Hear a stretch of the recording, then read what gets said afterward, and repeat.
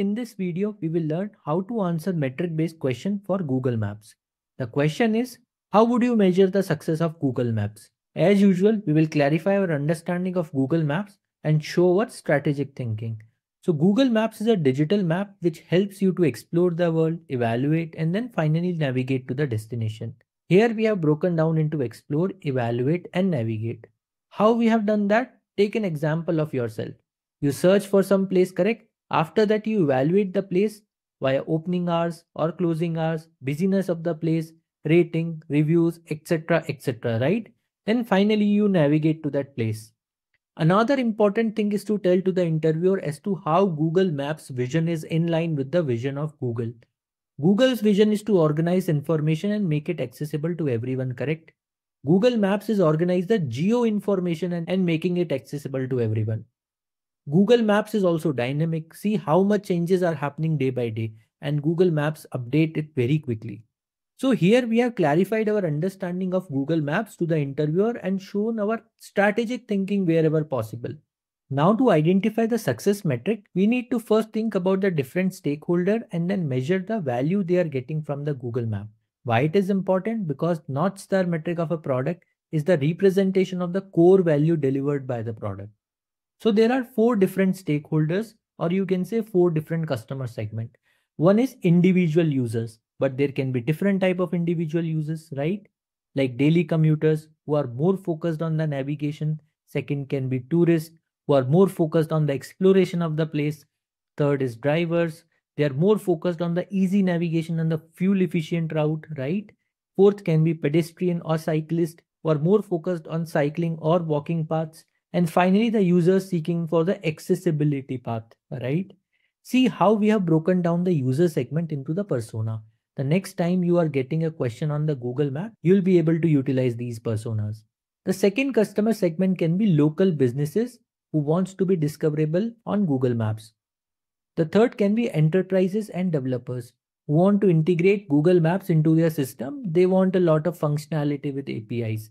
Finally, the government who are seeking data from Google Maps for better planning of the city and the traffic.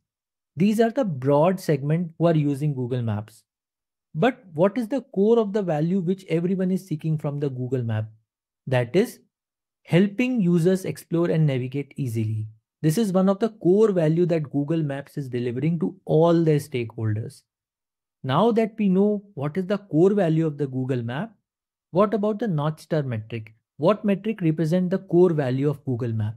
If you think monthly active users or MAU, it should not be because it is not telling you the depth of the activity being performed on the Google Maps. Although it is a good metric, but should not be my North Star metric. If you think number of successful navigation, it is also a good metric, but not the North Star metric because it is very narrow. It is only focusing on the navigation part. How about number of successful sessions per month? Here successful sessions means either navigation success or the exploration success. Wait for a few minutes and it will be very clear. If you are finding value till now, please like the video and subscribe to our channel. You can also join our channel. There are a lot of premium videos answering the tough interview question based on the metrics, strategy. We also have premium courses on strategy, AI, generative AI. So you can think of joining our channel. Now back to the question. So our North Star metric is the number of successful sessions per month, right? That is monthly successful session. Let's break it down into L0 levels. It would be monthly active users multiplied by session per users multiplied by session success rate. What is the session success rate? It is percentage session having successful exploration or successful navigation. Don't worry, you will get a sense of session success rate in the next 1 or 2 minutes. Here the first term is telling you to the acquisition side of the thing. The second term telling you the engagement. What is the depth of the session? And the final one is the conversion. That is quality of the session. Now breaking it down further into L1 metric, we will track new user acquisition or user growth rate, user churn and resurrection rate. We will also see the stickiness of the platform. For this, we can track DAO by MAU or WOW by MAU. Both will tell you the user stickiness on the platform. For the sessions per user, we will see the depth of the session. That is, what is the session length, number of navigations per session, number of searches per section, right? This will tell you the depth of the session. Finally, the most important one, which is telling the quality of the session. We will track two things here: exploration success rate or navigation success rate. For exploration success rate, we will measure what is the search CTR, like how many people who are searching on the place are actually finding it. Also, if they are able to find it, is it correct place or not? For that, we will see a proxy of whether you have saved the place, shared the place, or started direction after searching it, right? This will show how accurate the information is there on the Google Maps. Why it is important? Because imagine you have searched for something and you clicked onto the search getting a result. But after that, you realize that it is not the correct place or the incorrect mapping is there. Then you will not do anything and will again fire the search. This is exploration failure. So what is exploration success? If you have searched for certain place, you find the right place. So what you will do? Either you will start navigating, you will save the place, you will share with the friends, you will see the rating and reviews of that place. That is exploration success. Similarly, for the navigation success, you will see the metric that is on time arrival. If Google Map is showing you the right path, have the right traffic information, in that case, you will arrive on time, correct? So we will measure ETA accuracy. Another can be direction abandonment rate. This will also be one of my key metric. So now what is the session success rate?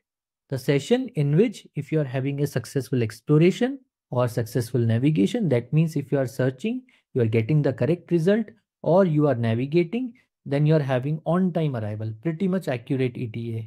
I hope you are able to get this. This is how you have to plot the narrative for any metric based question.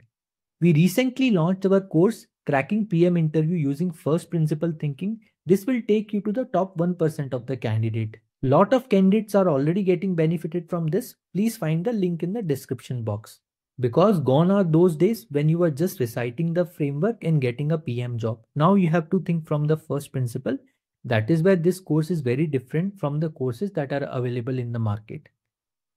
Some other metrics we will see is the users NPS, users contribution per day, because this contribution is the backbone of the Google Map, real-time update and the accuracy. So you can find our new cohort in the resources in the link below to crack any PM interview. I will meet you into the next one. Till then, keep learning and keep watching.